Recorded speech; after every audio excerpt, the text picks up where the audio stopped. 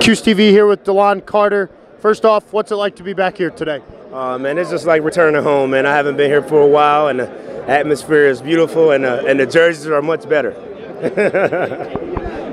You were with the Indianapolis Colts for a little bit after you graduated in 2011. What have you been up to since then? I went to the Indianapolis Colts for about 3 years. Enjoyed my time, learned from Peyton, played with Andrew Luck, Reggie Wayne, Dwight Freeney, another Syracuse alum, and it was a blessing. Then I went on to the Jaguars, and I've been done for about a year and a half now, and I started my own company, Velocity DC3, mentoring kids and inspiring them to do bigger and better things.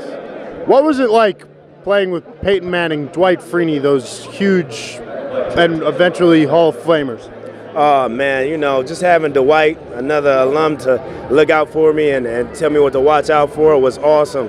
Peyton Manning, I learned a lot as far as dissecting the game and what to look for, and it was a blessing, and I look forward to giving that back to others.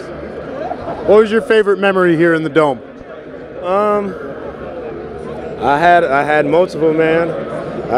Being carried off the field after 4 touchdowns my freshman year, seeing the Daily Orange call me President Carter. I mean, it goes on and on.